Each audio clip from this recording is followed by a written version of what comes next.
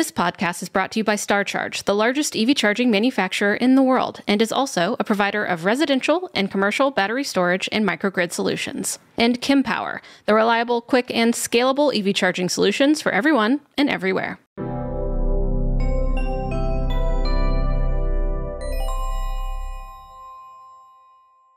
Hello, everyone, and welcome back to the Out of Spec Podcast. I'm your host, Francie. Hope you're doing well today. I have traveled down to Austin, Texas, but now I am again back at home while some of our team is actually in Las Vegas at the CES show. And that's what we're going to talk about today. So thank you for plugging in for some EV news.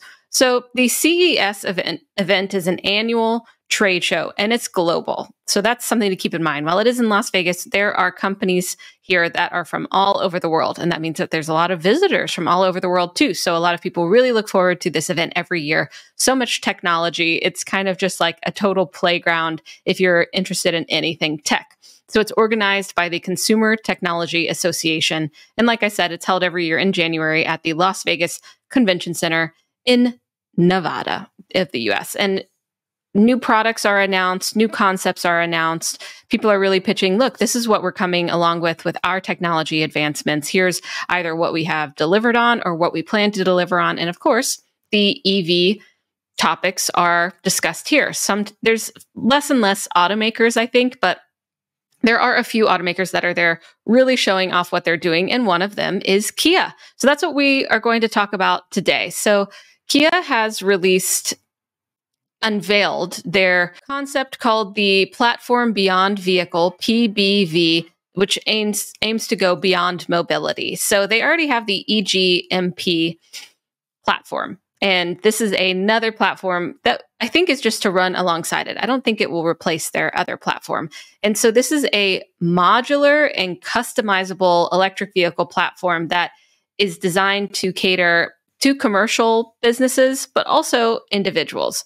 So it allows for a variety of models, of course, for the EV if it is modular. And I think this design is interesting because, as I'll say later in the podcast when we bring Jordan on to talk about his experience at the CES show, seeing this live and talking to the experts at the CES booth, is that we haven't optimized the way that we build EVs, and that also there's a lot of different use cases for vehicles in general, EV or not. And being able to best fit those use cases is really key to transforming our transportation sector to electric, because I know a lot of people who work in a lot of different spaces that have wanted to go electric, but the trucks don't do what they need to, or that car would be great with that range, but it doesn't have the usability or the space or this or that I need. So this modular approach seems pretty interesting. Of course, it's a concept, but I think it's interesting to discuss, and I want to know what y'all think too.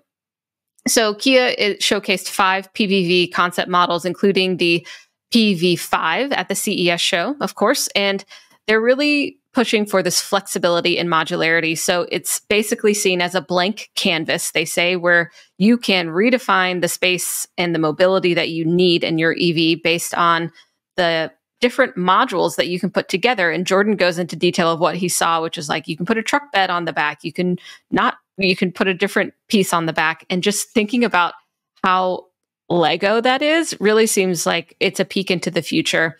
Of course, we want them to be able to do this, but only time will tell. So Kia outlined their 3-phase roadmap for their PBVs, which is introducing more models, advanced software, and bespoke services. And their goal is to really push this forward. And Kia has really actually stepped up to the plate in the EV space. They have delivered on a lot of their concepts like the EV9, and people are pretty satisfied. They are going over to NACS, of course, and it seems like they have a huge potential to maintain a foothold in the market and continue to deliver and really change the EV space, really perhaps put some competition in there, raise the bar, and keep that status quo high. They're also really looking at this wider picture of not just make a car and throw it on the road, but an ecosystem. So they say that they envision fostering interaction between the PBVs with the modularity with also robotics and advanced air mobility and autonomous driving. So I think this is something that Kia is really doing well in what they're presenting at the very least, which is let's not just keep the scope too focused, but open up to see how all of these mobility devices can interact with each other and move around, because we've talked about how cars are going to be able to drive themselves. And then if fleets are electric, then how can we optimize the charging along the way? And all these things that will really are key to making things electric and successful in that transition, because it does become more difficult along the way. If you have all these smart systems interacting, how are we going to optimize that? So I think this is a really cool approach from Kia as well. So they also are presenting their concepts, the EV3, the EV4, and then the EV6 GT, and of course the EV9, which is on the road, as well as the EV6, for the EV life for everyone. So we love to see that. And essentially, I love that they're not only going for the lifestyle car, the passenger vehicle, but also the commercialized, because fleets need a bit more help in doing so. So, of course, their presence at the CES event is not surprising, and we are going to bring Jordan on now to talk about his experience seeing the CES show, this booth, and some other things that he's seen along the way that he has found interesting. And hopefully we'll have him on again to recap some of the presentations, press conferences, products that he has seen live at the show. All right, everyone. We are now joined by Jordan, who is at the CES show in Las Vegas, coming at us live from the in-person event. Thank you, Jordan, for joining us. Great to see you, Francie. Yeah, live from Vegas. Well, not live, but, you know, I'm here. I can literally see the sphere from the window right here. So it's pretty cool being on site. And yes, Kia has come out hard swinging with an impressive booth. Well, and also one of the more impressive press conferences of the week. There's a lot of press conferences here. This is a week full of them. I mean, probably over 100. But when you narrow it down to cars, that's a few less. And so Kia was one of the better press conferences, one of the few press conferences with an actual vehicle. It's funny because everyone watched Hyundai's first, and Hyundai was like, it was super lame. It was like, I mean, it was hydrogen, it was like renewable stuff, but like nothing. It could have been an email. And then Kia was like, here's our van in person. Everyone's like, oh my gosh. So yeah, PBV, which is hard to say, and I also keep getting the letters mixed up. But right. Platform Beyond Vehicle is kind of the headlining thing. So PBV stands for Platform Beyond Vehicle. Now what's slightly confusing, I'll pause. Hyundai at CES 2020 put out a PBV, which stood for Purpose Built Vehicle, which is not this. That's confusing because Kia and Hyundai are obviously, you know, under the same umbrella. So that's interesting. It's interesting, and it's kind of funny because it actually was similar to this, but like literally purpose-built vehicle makes you think like built for a specific thing, whereas Platform Beyond Vehicle, Kia's whole platform is like modularized everything. You want a pickup bed? Go for it. You want commercial van back on the back? Go for it. Like, it's just interesting. But yeah, that's basically PBV, Platform Beyond Vehicle, is a new platform, just like EGMP is a platform we all know. I forget the acronym, but Electric Modular Global Platform.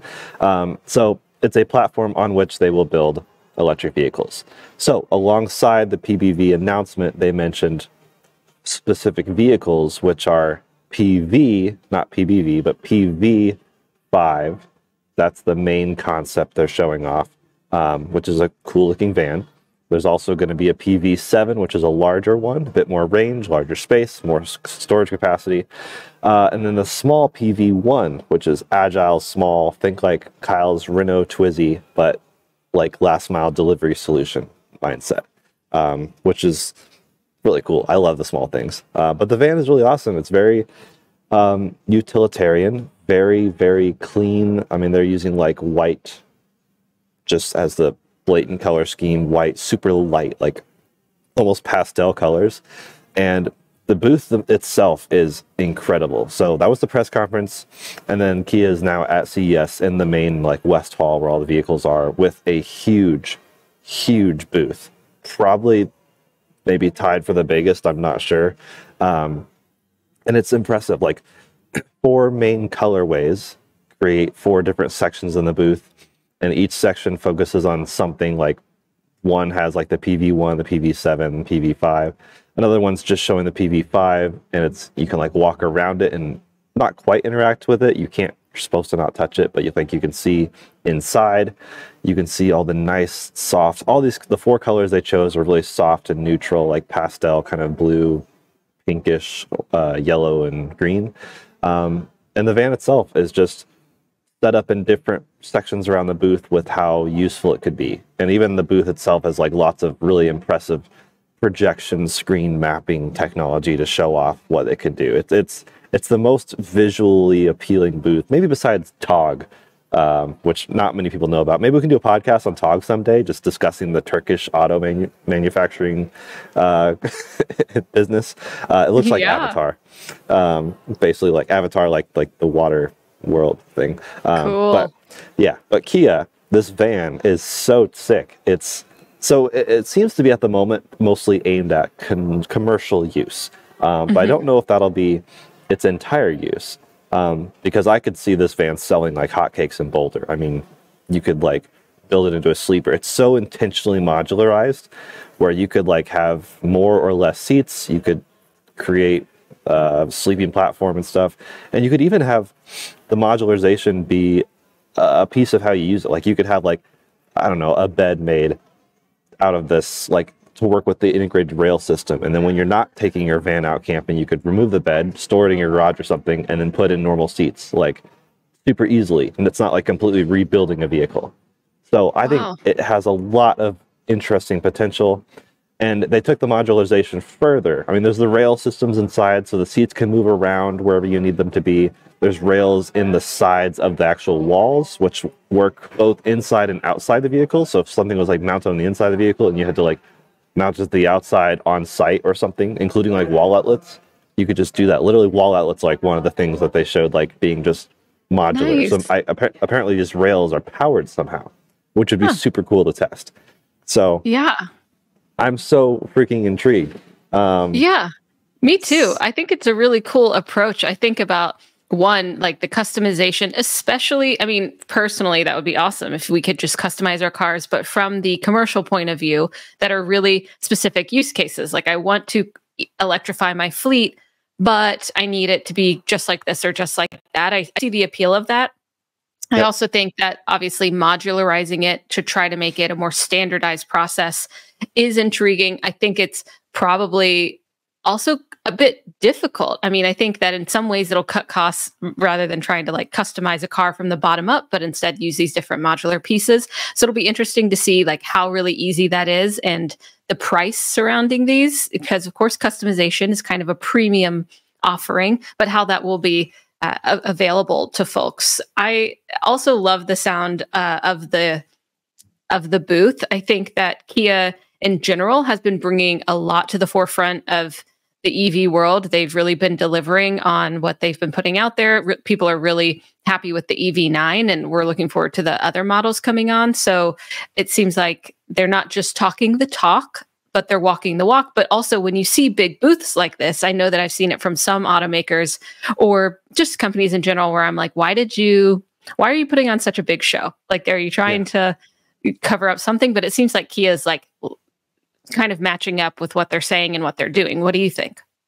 Yeah, I think they're doing it. And I mean, first of all, though the PV5 is a concept, like all these things that here are concept cars, the Kia EV9 was a concept and it came out looking pretty close. Like to Kia's credit, it's impressive how much they hone in on the concept design language when they actually bring it to market, which is so cool because that's some of the issue, especially with CES. CES is known for lots of crazy, weird concept cars. I mean, Honda just unveiled their Vision Zero concepts, which are the most concepty concepts I've ever seen. Whole rant. But Kia is actually probably going to come to fruition pretty close to this. And because it's commercial based, because it's a concept, we don't know pricing yet, but because it's commercial based, pricing won't be as big of a deal, partially because they'll be able to sell themselves with how modular it is. Part of the modularization, we already talked about the inside, but the outside is actually another piece. The whole back of the van could be lifted up and moved, and they had this whole little cute little display of like 1/4 scale vans having this done. The back of the van could be pulled off, and the truck bed could be put on. So then you suddenly have a truck bed, or you could have a back of a van that's a panel van, so no windows, like just utilitarian, or the back of a van that has windows for like passenger like mindset. So commercial, and then bring it over to consumer if they see that there's enough of a market or interest for it. And I think the fact that they're doing this at this show is really cool because it caters to both. There's plenty of people here that are industry experts. They're industry literally cross-shopping. I mean, people are here from Ford or other companies that are like, we might need some solution for something we're working on. And so it's a lot of business to business stuff here, but also somewhat of a business to consumer, even with just the headlines. So the fact that Kia had a great press conference, has a great booth, I mean, that generates lots of headlines. You get lots of clips and images of what this all looks like. So I think they're really knocking it out of the park. All the people are super nice, the Kia reps that I've met. I can't wait. In terms of timeline, I guess we could touch on that. It looking like 2025 is kind of when the plant should be online in South Korea. So maybe around that time or shortly after for initial deliveries. We don't actually know the exact market availability. I'm sure this will be a US thing, but I'm sure it'll start in South Korea like a lot of Kia things do, and then emanate outwards from there. That factory in South Korea is planning to make 150,000 vehicles annually.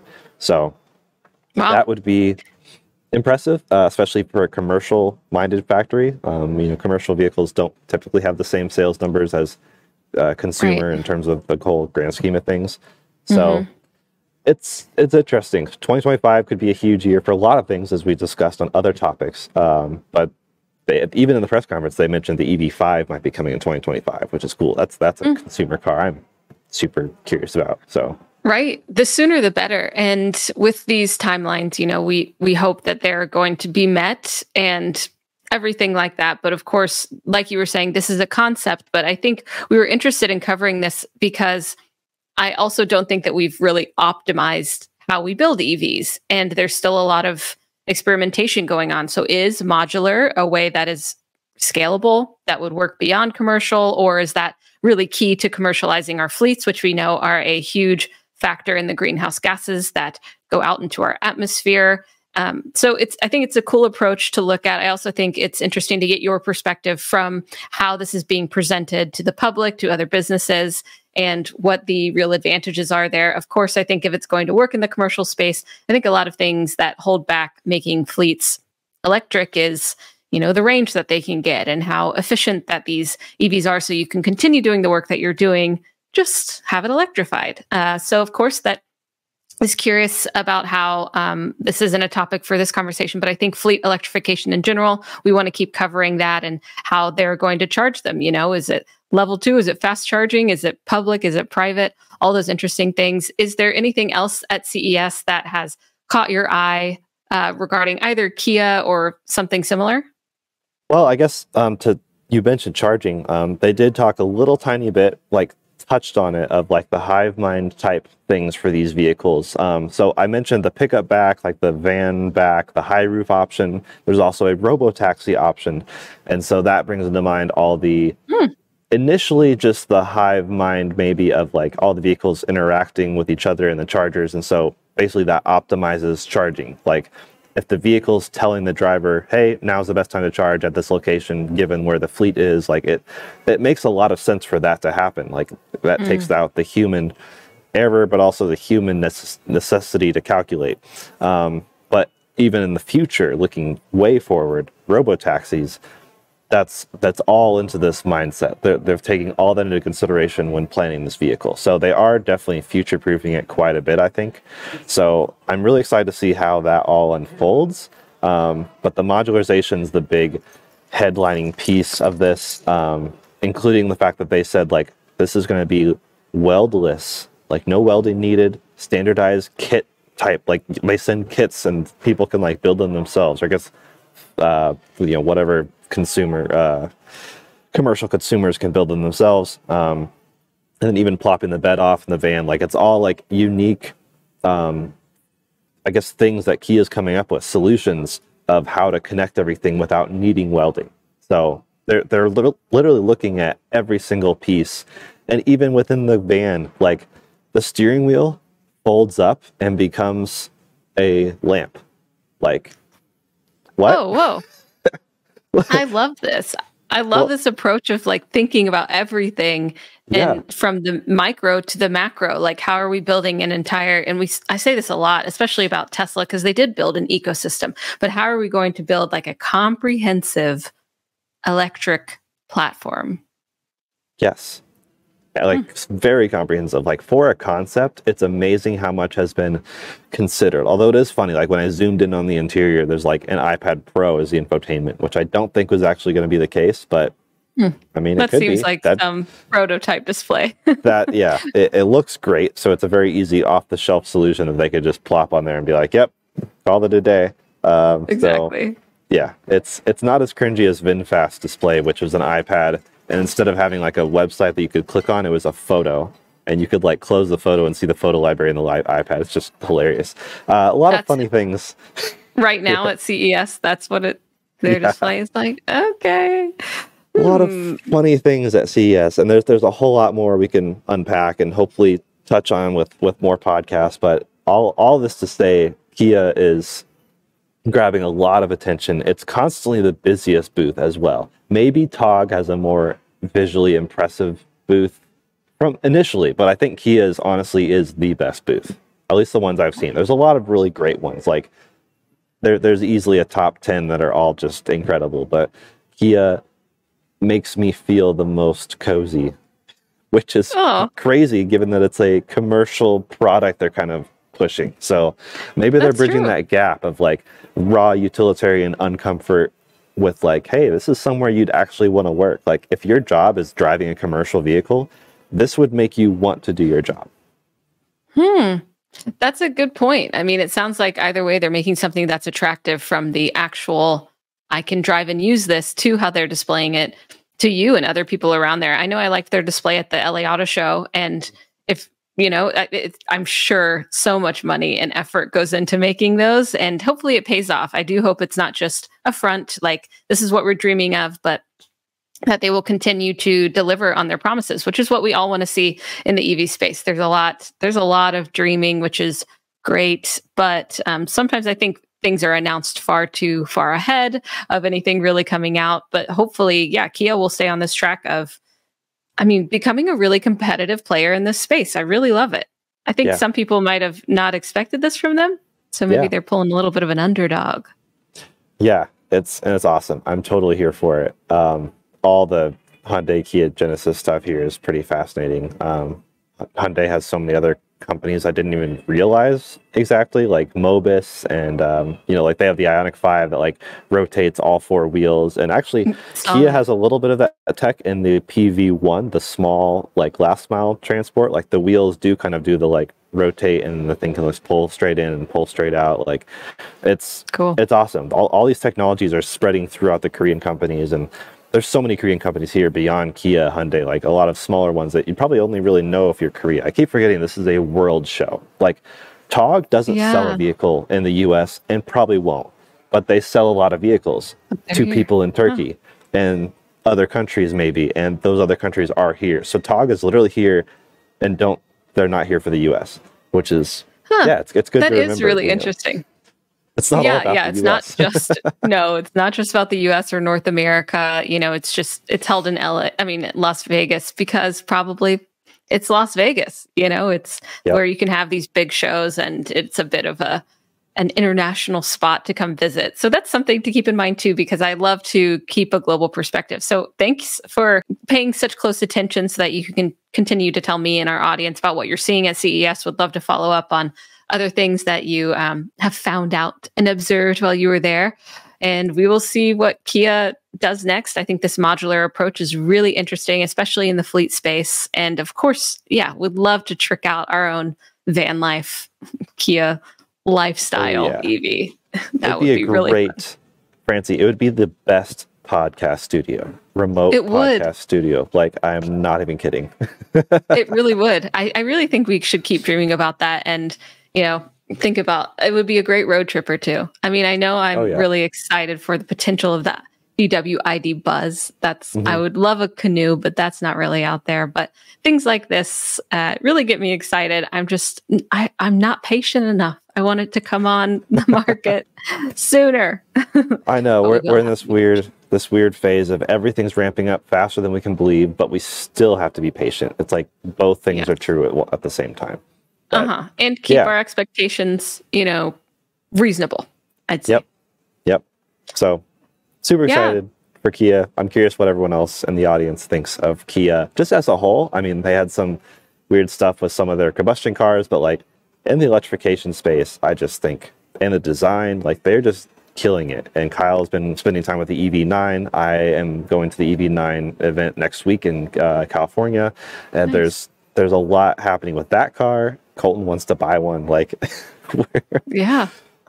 Kia. They're doing it. Kia, go Kia. Yeah, let us know what you think in the comments if you have any questions that Jordan might be able to answer about the CES event. And yeah, we'll see what happens. Thank you for coming on, Jordan. Yeah. Yeah, always happy to be on. And yeah, if you guys are in the comments, let us know if there's anything else at CES that really like piques your interest and you want us to talk about, because there's so much here. It's like almost impossible to cover all of it. But if you want us to hone in and dive in on something, we will do it.